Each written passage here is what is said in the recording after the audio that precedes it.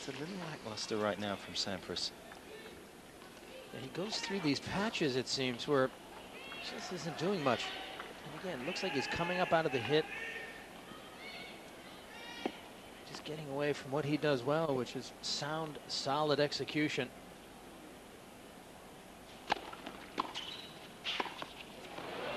Rusedski is returning incredibly well. Advantage Rusedski. And anytime he can get his racket on the ball, he's knocking it down low to Sampras's feet.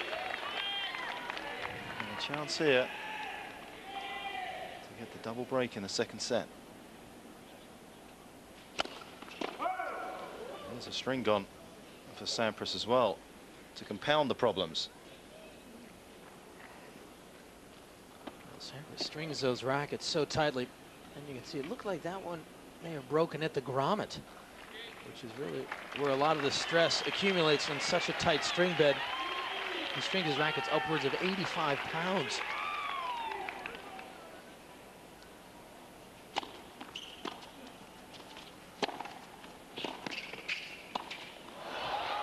Can't convert on the volley, and indeed Rusedski breaks through for the double break. Rusedski leads 4-1. English number 2 leads by 4 games to 1. Started looked like Rusedski was going to win the opening set, and Sampras did, and you expected him to move up a gear and start really imposing his game on Rusedski, but it hasn't been that way at all. Rusedski's, in fact, upped his level, responded to the challenge. You know, and I sensed from that remark Sampras made to Wayne McEwen that there's not a lot of love lost between these two. You know, he said every time I serve, he's taking his time. So there's a battle of wills going on here as well. Rusedski wisely trying to establish his own tempo.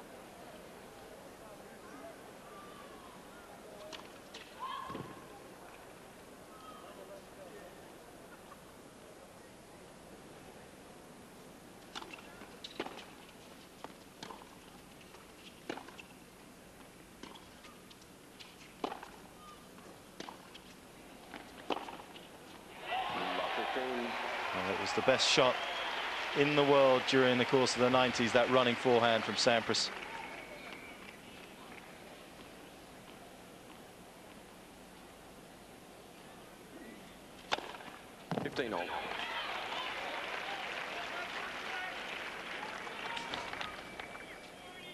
Ace for Rusedski.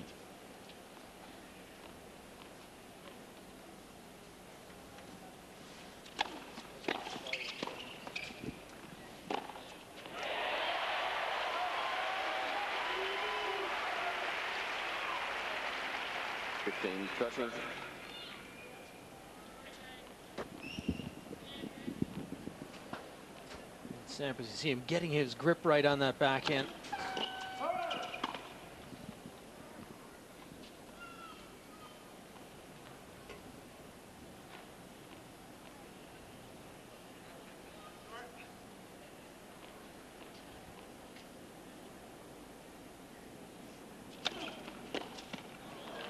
That's a good body serve by Rusedski. His serve so different as well. So much movement off the court. Well, as a right-hander playing a lefty, that is the most annoying serve because it looks like you're going to play a forehand, but by the time the ball gets to you, it's right in your body, and you really have to play a backhand. Oh. Lightning fast reactions from Sampras on the return. 30-40. That's why he is a 7-time Wimbledon champion. That abbreviated backswing.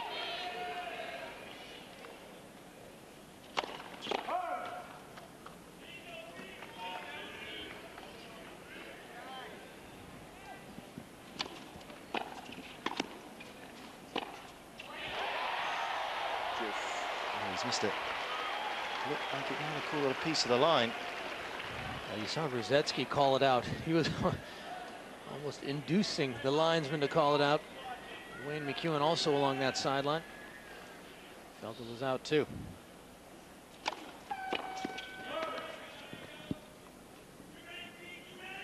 Please.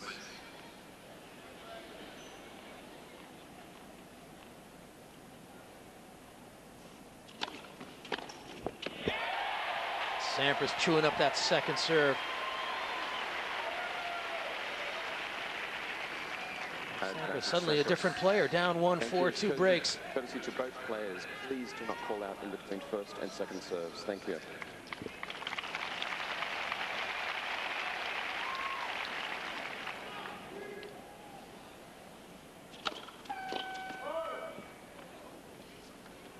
Rusedski's down to 50% of first serves in this match.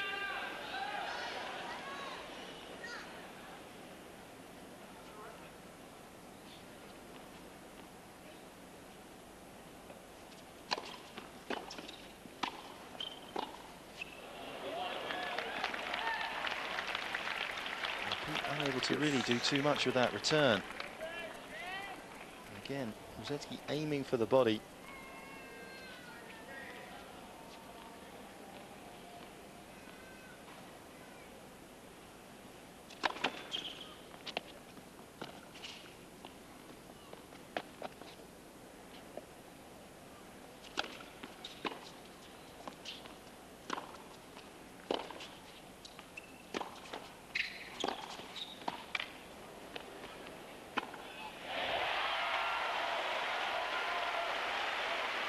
Sampras picks him off, but it was the backhand that really set up the chance.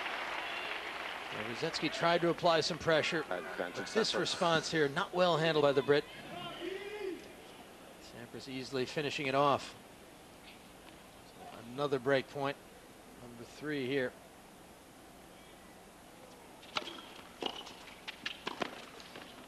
Yeah, he's missed it. And you can see why that double break the Rusedski claimed in this second set might be crucial. Rusedski leads 4-2. But from what I see in this set of tennis, I think that's telling us that these conditions are very slow. It's very humid out there, and the ball is not traveling through the air quickly. Davis Cup captain Patrick McEnroe looking on, and I'm sure he's saying, how come these big servers are losing their serves so much? And I think it has a lot to do with the conditions here.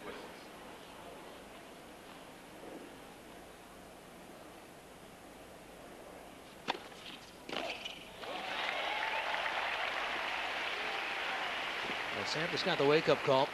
15 love.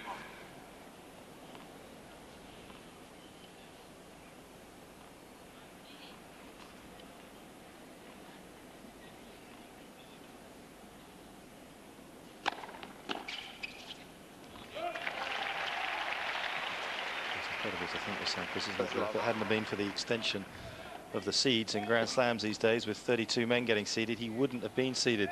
Could have had a Sampras Agassi first round. I think it was what, back 1989 was the last time he was unseeded. I mean, he's been what men's tennis has been all about the last decade. Can you imagine? How about a Hewitt Sampras opener?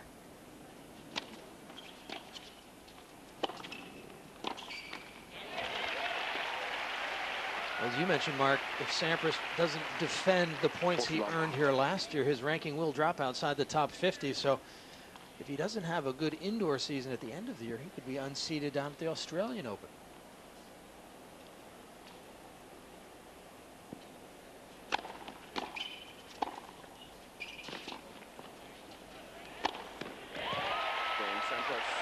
Love service game for Sampras.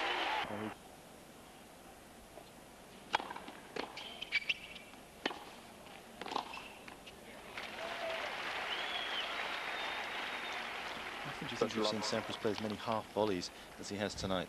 I mean, I'd say in the last 6 months, I've seen more than I did in his entire career.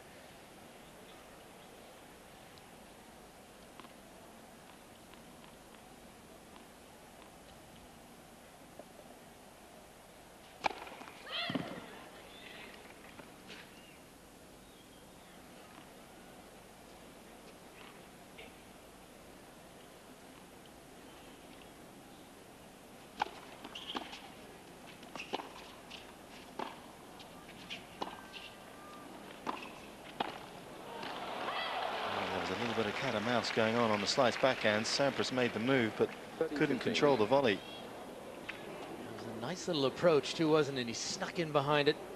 And Rusedski came up with a nice backhand drive.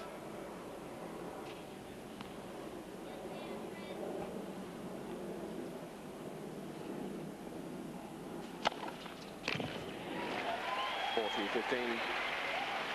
Rusedski just having a look at that one. He's not going to get any joy from the umpire.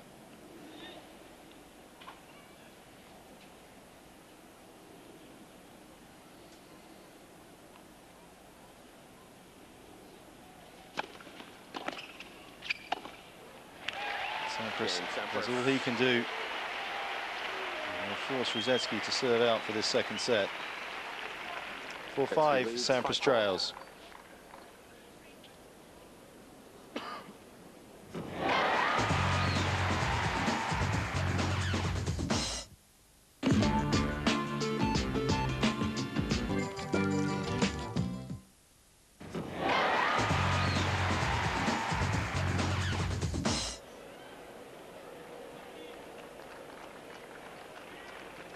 Sampras has it all to do.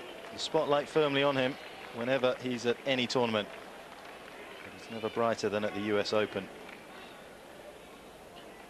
Same scoreline, different evening, different set.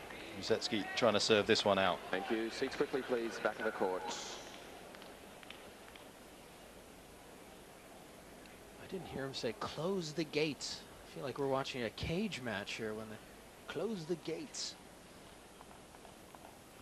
This match goes on, it could well develop into something like that.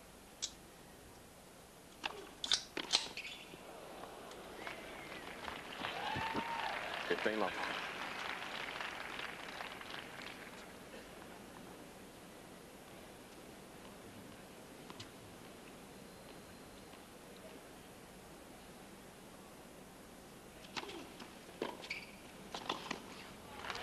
Well, this is good serving by Rusedski. He's not trying to do too much. He's not going for the heat. And I think recognizing that Sampras hasn't really found a rhythm on his return.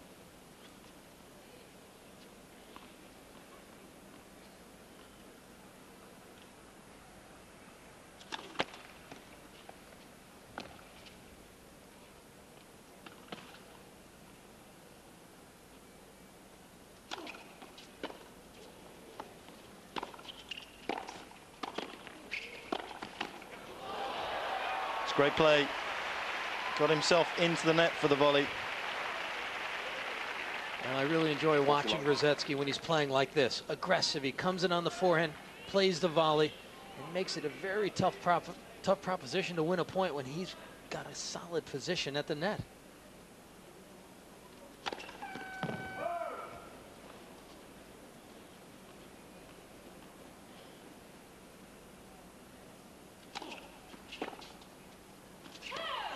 And in contrast to the previous evening, Rusedski does indeed serve out this set, and we've got a match on our hands.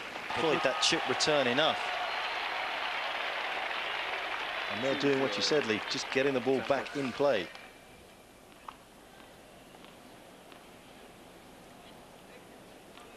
It's just taking a moment here, breaking up Rusedski's rhythm.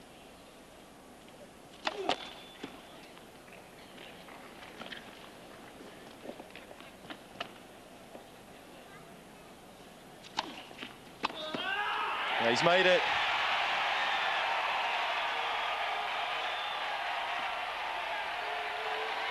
The crowd go crazy, and so does Sampras in some respects. It's about as much emotion as you'll ever see from him. Well, we were wondering where the service return had gone. And here he is delivering 2 gems in the breaker.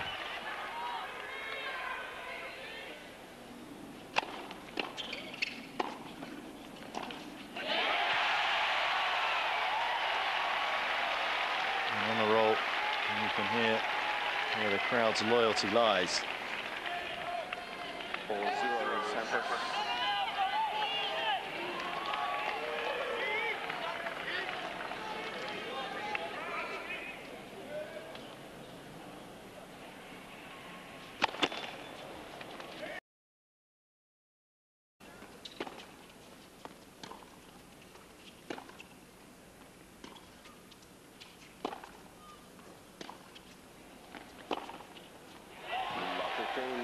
Well, it was the best shot in the world during the course of the 90s, that running forehand from Sampras.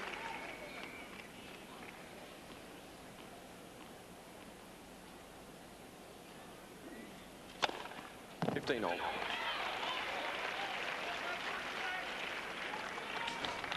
They're down low to Sampras's feet.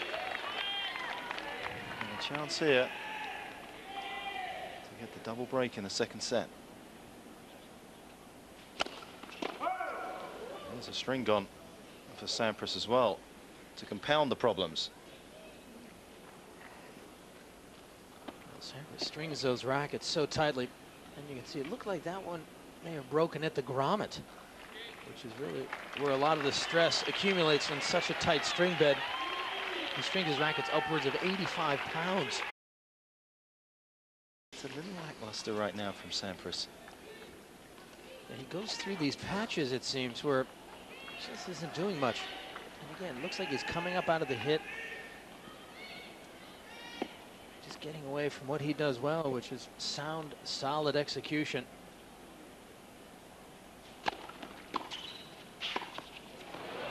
Rusedski is returning incredibly well.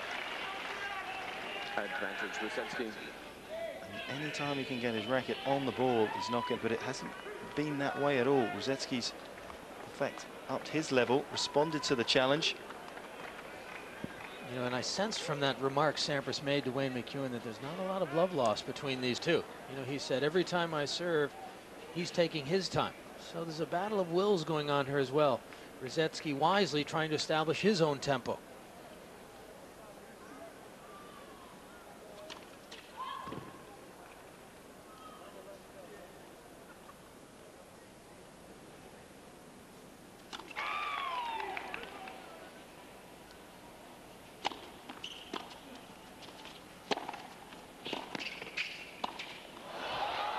Can't convert on the volley, and indeed Rusedski breaks through for the double break.